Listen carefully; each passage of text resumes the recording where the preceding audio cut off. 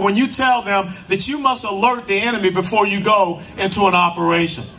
How can you prosecute a war when you say, unless you see hostile intent, there is nothing that you can do?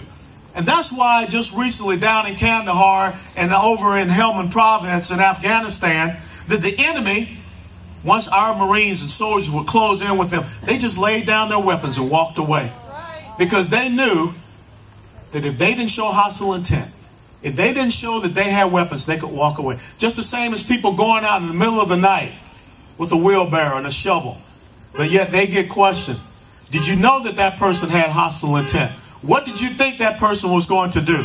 Or if you're sitting on a forward operating base, remote up in Afghanistan, and you have mortar and rocket fire coming down on you, and you look up in the hills and you see a person with binoculars, can you engage that person?